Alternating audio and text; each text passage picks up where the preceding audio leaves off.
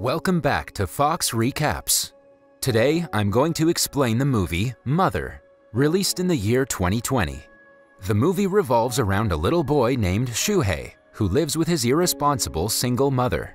Akiko got his sole custody after she split from his dad. Shuhei's father never visits him, but he sends Akiko 50,000 yen as child support every month. Akiko doesn't work, and she wastes the money Shuhei's father sends her on unimportant things. When she runs out of money, she begs her family for help. Akiko has done this one too many times, and her family is fed up with her. One day, they put their foot down and refuse to give her a penny more. This enrages Akiko, and she accuses her mother of always favoring her younger sister, Kaide. She always blames her mother for not sending her to college, accusing Kaide of using all her money. Kaide quickly rebuffs her claims and reminds Akiko that she never liked to study and always got bad grades. Later, Akiko goes to a casino with Shuhei and gambles her last pennies away. There, she meets a fellow gambler named Ryo Kawata. They instantly click, and she takes him back home with her. The two get drunk, and when Akiko learns that Ryo is broke and doesn't have a place to stay, she insists him to spend the night at her home. They don't have gas or a heater at home, so when Ryo eventually agrees to stay, Akiko sends her son to the nearby store to get some hot water for instant noodles. When he returns, the poor boy hears Akiko have loud intercourse with Ryo. The next day, Akiko contacts a man named Mr. Ujita who has a crush on her. She tells him she has to leave town for urgent business and asks him to babysit Shuhei till she comes back. Ujita agrees, but he leaves Shuhei alone at home with a bag full of noodles instead of taking him home. Meanwhile, it's revealed that Akiko has gone to another town with Ryo to audition to be a hostess at a bar. With no hot water, Shuhei is forced to eat raw instant noodles. After a couple of days, Akiko calls him and asks him to send her some money so she could return home. Left with no choice, baby Shuhei sends her the money he got from his Aunt Kade.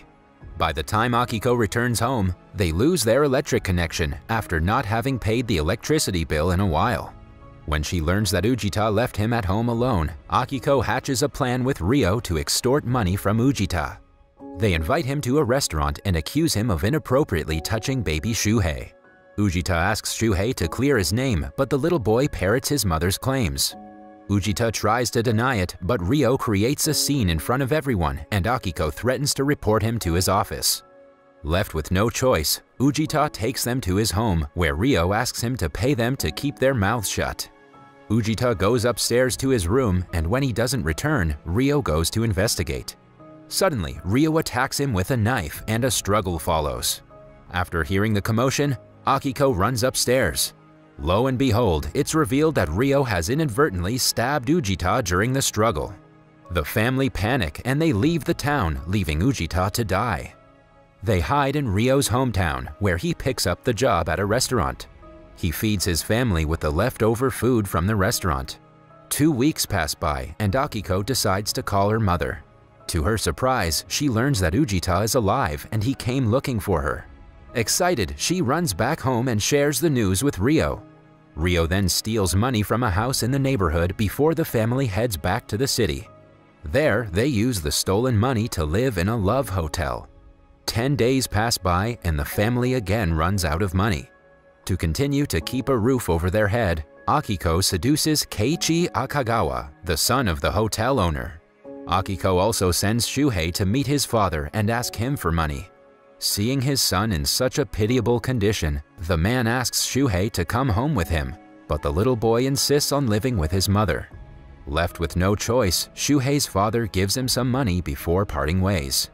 Akiko then sends the little boy to his Aunt Kaide to ask for money. However, Kaide catches her red-handed and confronts her. She contemptuously throws money at her before storming away, breaking all ties with her for good. Akiko's relationship with Ryo also begins to deteriorate when she gets pregnant.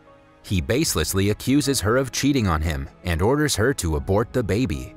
However, when Akiko refuses, Ryo breaks up with her and leaves. The commotion attracts the attention of Akagawa and he arrives to investigate. Akiko sends Shuhei out to buy her some beer and has intercourse with Akagawa.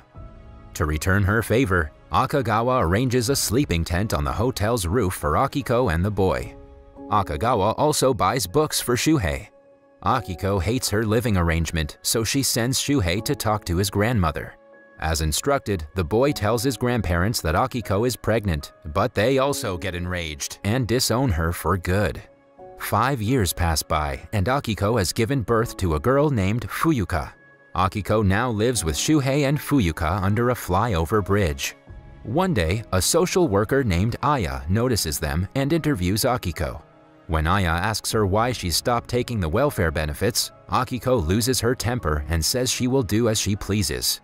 However, the social worker reminds her that if she continues like this, she could end up losing the custody of her children.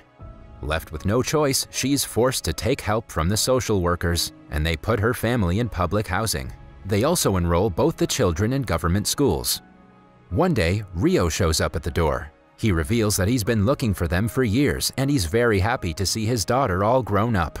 However, Akiko isn't happy to see him, and she tries to get rid of him, but he refuses to leave. Akiko eventually accepts him, but he doesn't take long to act up again. One day, he beats her for flirting with another man for money. Seeing them witness violence, the social worker takes the children away to a restaurant, where she tells them about her own rough childhood. She reveals that she grew up in an orphanage and was abused as a child. She also tells them that they have the choice of living away from their mother. Soon, Akiko again makes them skip school.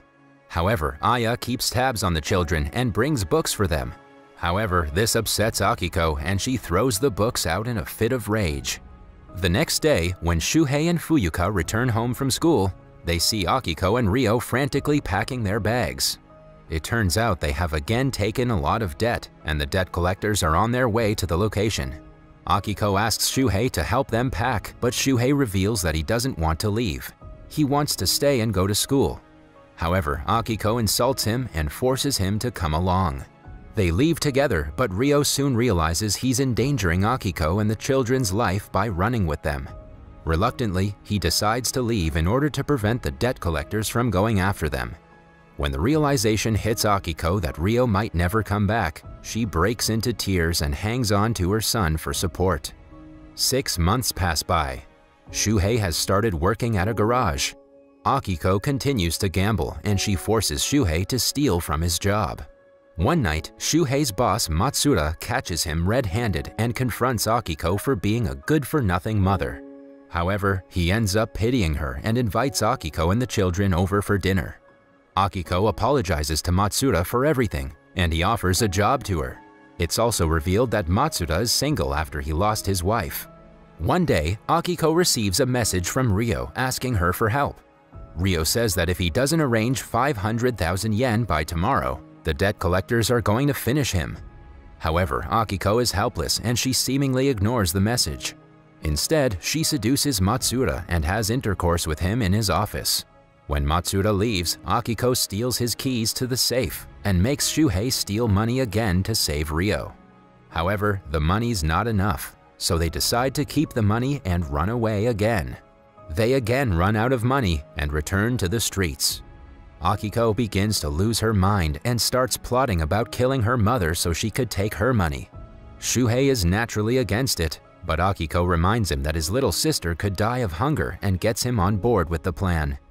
In the next scene, Akiko waits in a park with Fuyuka while Shuhei goes for the kill. Unbeknownst to Shuhei's intentions, the grandmother initially doesn't recognize an all-grown-up Shuhei. But when she does, she's excited to meet him after so many years. Shuhei sits down with his grandparents and tells him about Fuyuka. Shuhei's grandfather expresses his desire to see his granddaughter. Shuhei promises to take them to Fuyuka, but when his grandmother goes to the kitchen to fix lunch for him, he follows her and eliminates her. When his grandfather rushes to the kitchen, Shuhei eliminates him too. After taking out his grandparents, Shuhei moves into their home with his mother and half-sister. Some days later, Aya learns about the double homicide and Shuhei's arrest through the radio. After 5 months pass by, Akiko is also taken into custody and questioned by the police. They believe that Shuhei would never have murdered anyone if she hadn't encouraged him. Akiko denies doing so, but she also reminds him that he can do as he pleases. The investigators then talk to Shuhei and remind him that the time he will spend in jail depends on Akiko and his confession. However, Shuhei takes full responsibility for the double murder. Consequently, Akiko gets 3 years of probation, while Shuhei is sentenced to 12 years in prison. Neither of them appeal the rulings. One day, Aya visits Shuhei and tells him that Fuyuka has found a foster family. When Aya asks him why he took all the responsibility for the murder, Shuhei tells her that it's better in prison than outside. He can eat regularly and read as many books as he wants. Before leaving, he says despite everything, he loves his mother because she's helpless on her own. That was all from the video. I hope you liked it. Subscribe for more content like this and hit the like button to help us out. Also, leave a comment if you want us to recap your favorite movie. Until next time, take care.